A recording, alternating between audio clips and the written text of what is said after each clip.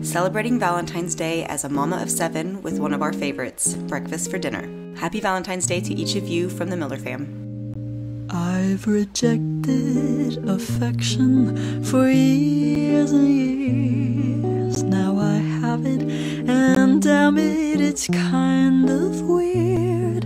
He tells me I'm pretty, don't know how to respond.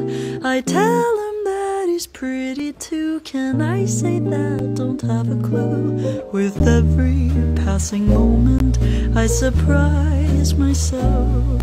I'm scared of flies, I'm scared of guys. Someone please help, 'cause I think I've fallen in love.